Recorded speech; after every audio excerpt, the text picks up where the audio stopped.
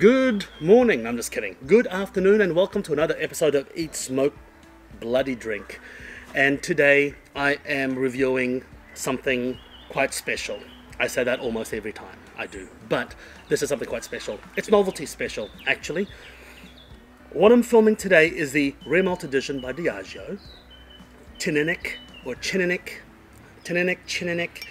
23-year-old by Diageo. So I'll tell you something about these and why it's quite special. For one, it was bottled in 1997, distilled in 1973. So if you think about it, this was distilled almost just shy of 50 years ago. That's pretty cool.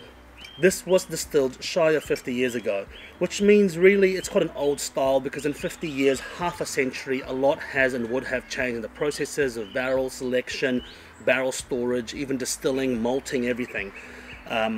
And over time, yeah, you just don't get that kind of old-fashioned whiskies anymore.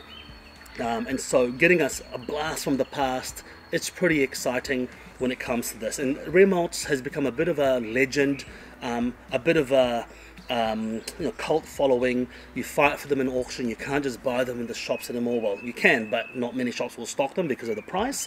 And this particular one, very excited to review.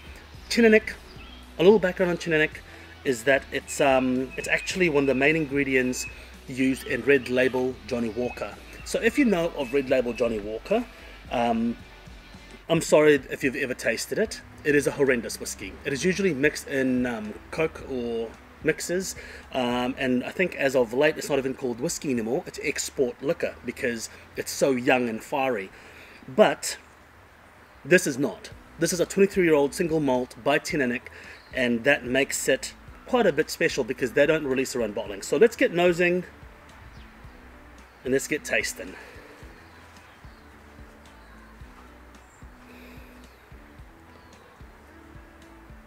"20 years or so in the bottle.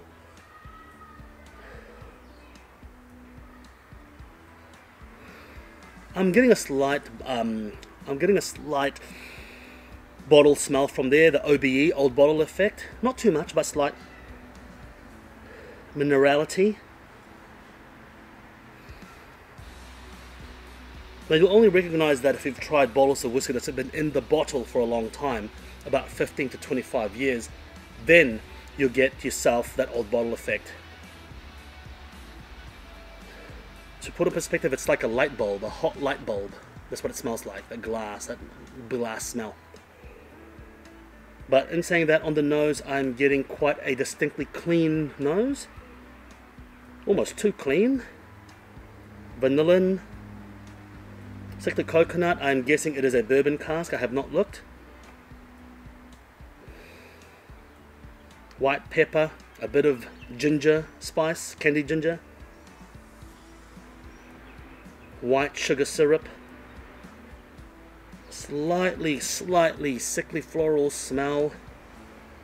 Can't put my finger on it, I'll go back to it if I can.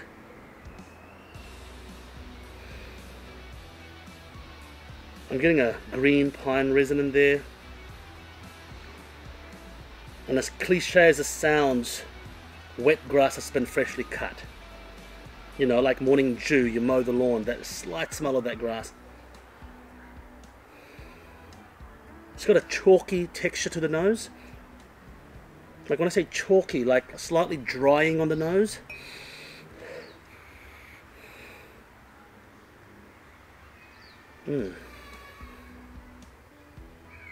Oh, I can nose this all day. Also because it's novelty. I mean, I will admit I'm slightly aroused. Don't hold that against me.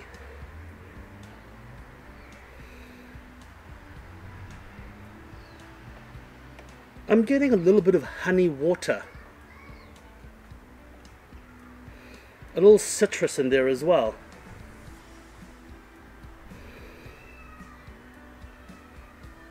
I'm getting a slight hint of lemon peel juice, the rind juice, the oil from the lemon peel.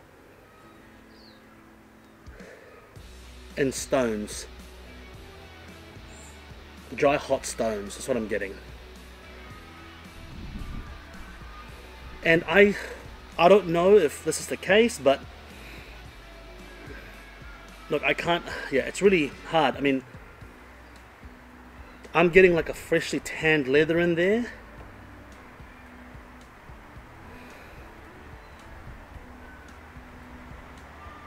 I'm getting definitely leather in there.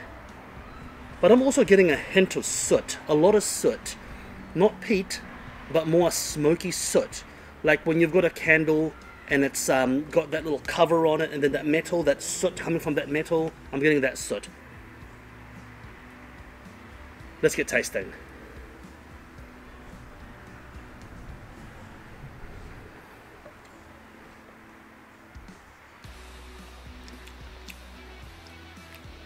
Definitely citrus.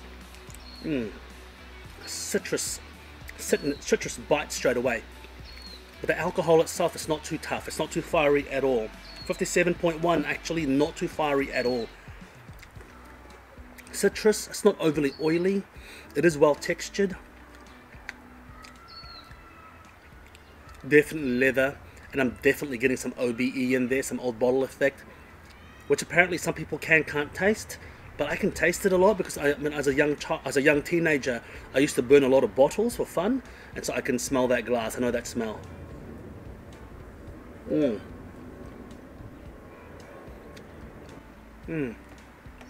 is quite a robust flavor, but I wouldn't say it's overtly complex. It is quite a strong flavor, not overtly complex. Got some sweetness, a little bit of sour, but from the citrus and lemon rind in there. It sticks around for a while in the mouth. It does. It really does stick around. But the finish is not overly long. But it is definitely on the long side. Mostly long compared to your average. But no, it's not as robust as I hoped it would be. But it is definitely a robust whiskey. I can't point that sweetness. What is that sweetness I'm getting?